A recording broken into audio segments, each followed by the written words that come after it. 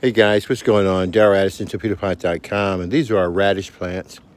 We have them growing in about 10 planters. We harvested 2 already. I think we got about 2.5 pounds from both of those. So if we're running about 10 of them, we're gonna have probably a really big harvest. What I want to focus on today was this: is that when the radish starts to bolt and start developing flowers, you're going to see a radish pod, and this is the pod and what it looks like. I took it from one of the flowers that were actually outside, and these pods are absolutely delicious, guys.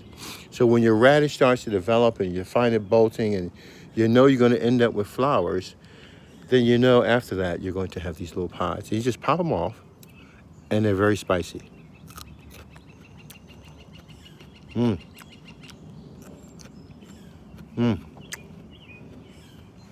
can let them mature, whatever you choose to do.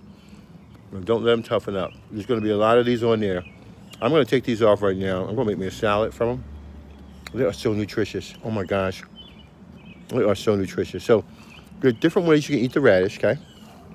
You eat it from the bulb down below. See the radish down there?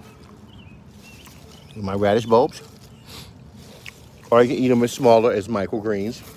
But really tiny and small. You just want to collect them and eat them for a short period of time. Or you can let them bolt and develop the pods. And there's so many pods on this plant. It is ridiculous, guys. This is going to be a really good, nutritious meal. I am so excited about it. I have a peppery taste too. Really good. Really, really good. All right, Radish, and talk to you guys later. All right, bye-bye.